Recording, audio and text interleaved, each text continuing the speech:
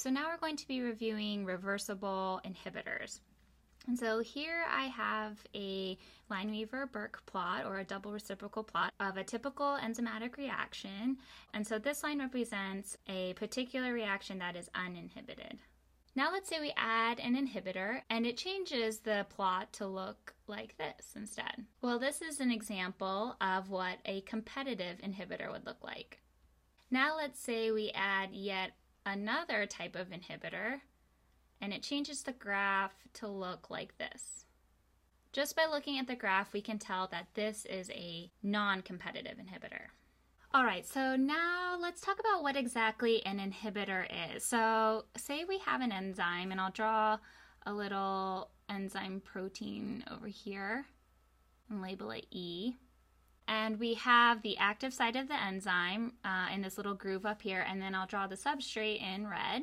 And we'll put S for substrate. An inhibitor is basically a molecule that either decreases the rate at which this enzymatic reaction occurs, or it stops the enzyme activity completely.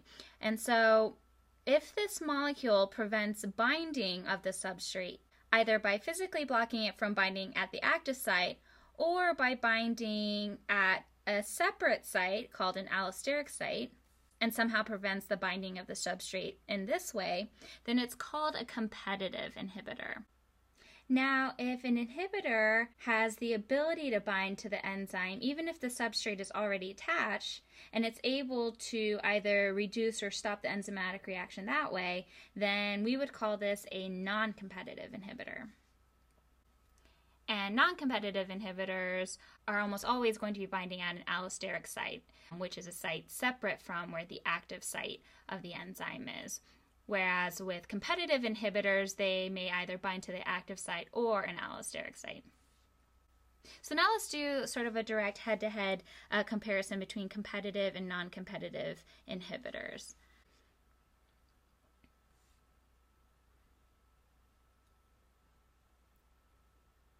And we'll start with whether the inhibitor resembles the substrate. And the answer for competitive inhibitors is yes. And that's what gives them the qualities of being able to bind to the same active site that the substrate does. Whereas non-competitive inhibitors, the answer is no, they don't resemble the substrate, because they tend to bind to its own allosteric site and influence enzymatic reaction that way. Another key concept to think about is whether or not this inhibitor is able to be overcome by an increase in substrate.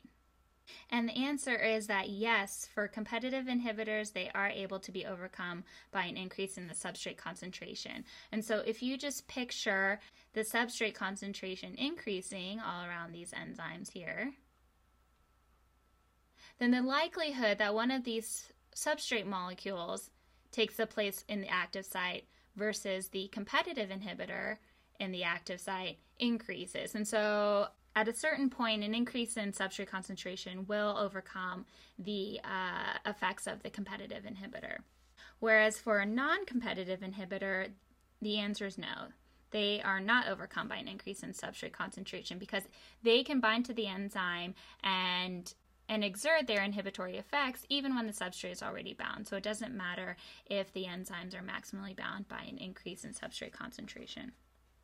The next key takeaway point is recognizing whether or not the inhibitor binds to the active site. For competitive inhibitors, the answer is yes and no. They can either bind to the active site or bind to an allosteric site. But if you're asking whether or not they have the ability to bind to the active site, then the answer is yes. Whereas we know for non-competitive inhibitors, the answer is no. They bind to an allosteric site. Next, let's look at the effect on Vmax.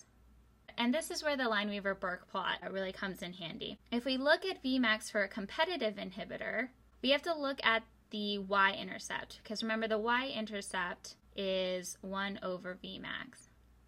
And for competitive inhibitors, the y-intercept doesn't change, so we know that Vmax stays the same.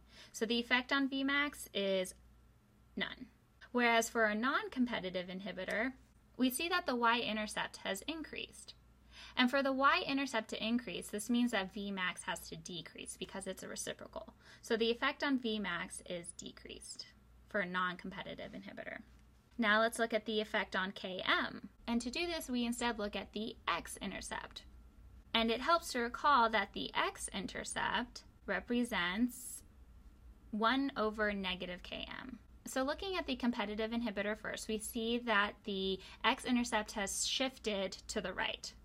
So this means that the km must have increased because it's a negative reciprocal.